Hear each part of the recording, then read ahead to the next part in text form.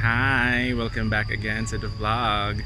And for today's video, I'll be sharing to you my experiences here in the Royal Palace Museum here in Luang Prabang. You can buy your ticket there. That's where the entrance is located. So it's 30,000 kip per person.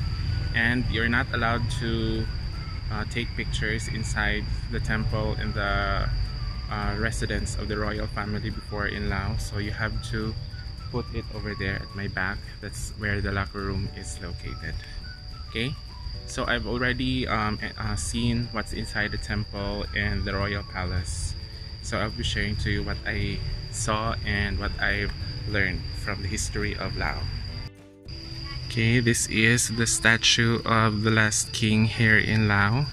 His name is King Sisavang Vongs, and this statue had been casted in Russia in 1975 and delivered to Laos in Luang Prabang in 1976, and it weighs 5 tons. Amazing. Yes, so I'll tell you more about the royal family later. Okay, let's now go to the temple. Okay, that is the entrance going inside the museum, and those steps going up is the way going up to Mount Fuji.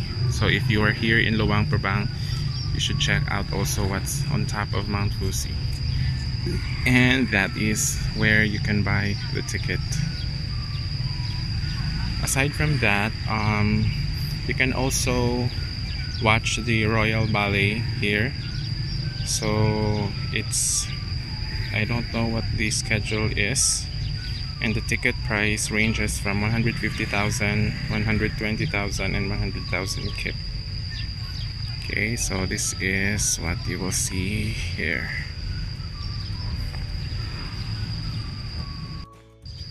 And I'm currently here in front of the temple that is located inside. So you can see there some images of Buddha, and yeah, you are not allowed to get inside, so all you can do there is see what is inside. And it was also written in the words there in the entrance that explains the history of Luang Prabang.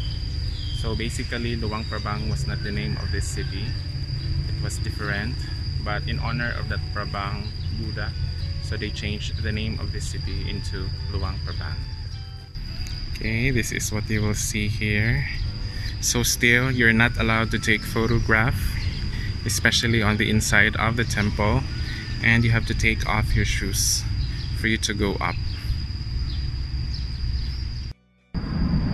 And I'm here in front of the official residence before of the royal family here in Laos.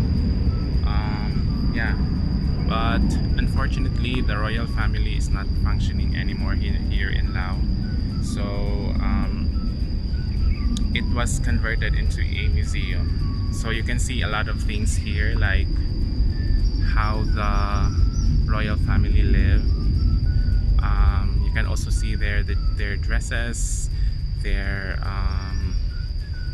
like everything, eating utensils, cooking utensils, as well as the gifts from the other countries. Yeah, so you should not miss visiting what's inside in this building because it really is very beautiful. Yes, but unfortunately you're not allowed to take photographs or videos inside the residence. So again, it has converted into a museum. So that's what I've said a while ago. So you can see their dresses, the utensils that they use, also the history of Luang Prabang. So you can also see there some images of Buddha, and then the things of the royal family before. So while I was roaming around, and after I got around the museum, I asked one of the guides there, and they said that the royal family was overthrown by the communists, and that happened during 1975. That's why the royal family here in Laos ceased to exist. Okay, the carriage of monk. The carriage is used to carry a monk when we have a Lao New Year parade. Lao New Year is in mid-April, and the parade is from Wat That Noi Temple to Wat Siang Thong Temple. The carriage is made with wood and painted red and gold colors. The carriage is made by Mr. Manivong Kathinyarath in 2011. Check that out.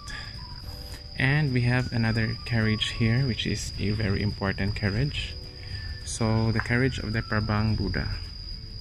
The carriage of the Prabang Buddha goes from the National Museum to Wat Mai Temple to carry the Buddha image, and it is there for a few days. People come to splash the Buddha with water, and their ceremony is called Song Nam Fa. After that, the Buddha image is carried back to the National Museum. The carriage was made with wood and painted red and gold colors. The carriage is made also by Mr. Manivong Kathinyarath in 2011. Amazing. Surrounding the former official residence of the royal family here in Laos is the wonderful landscape, especially over there beside the temple. And you have a big tree over here, and that is the royal cars exhibition. So probably the royal family before owns some luxurious car. So let's get inside, but as always, no photography.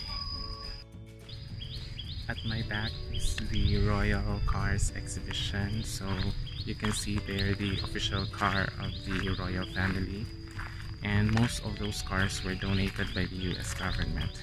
Amazing. And I think most of the cars are Ford.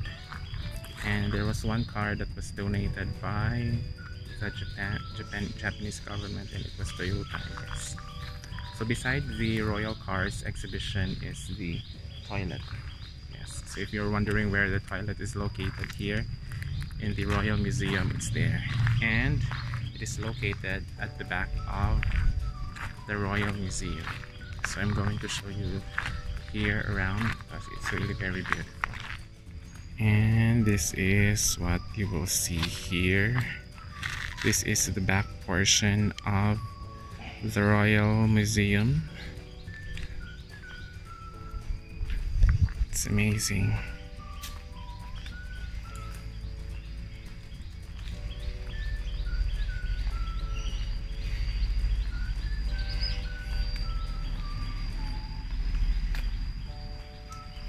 There's another way here for you to get inside the temple, but it was closed so that the people would really get inside through the official gate.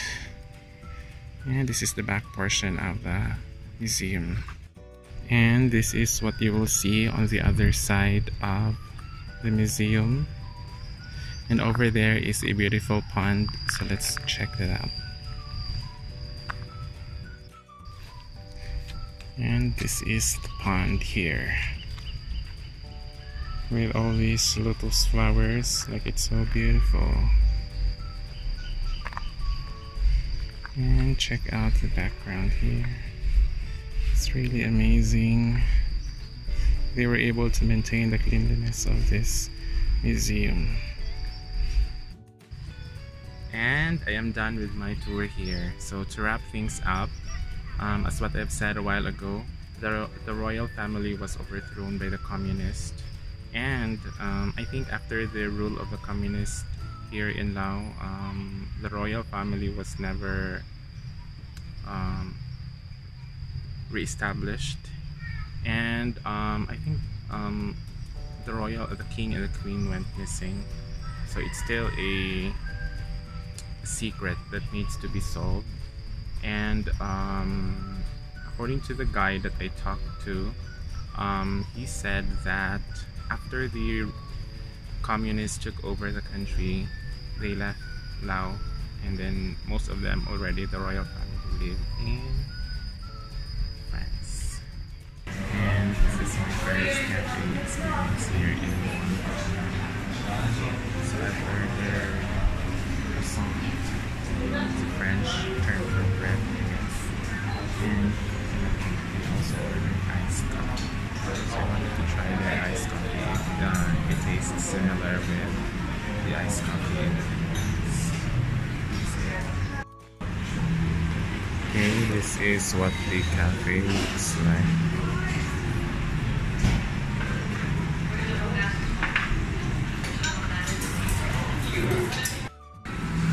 And they are using a bamboo straw for their straw here in this cafe. Amazing. Okay, this is what the croissant looks like. I hope it tastes the same with what is found in France, perhaps. And I am back in the night market, and look at all these people. So many people here, tourists from other countries, but most of the tourists here are white. Either but I think most are Europeans, especially France.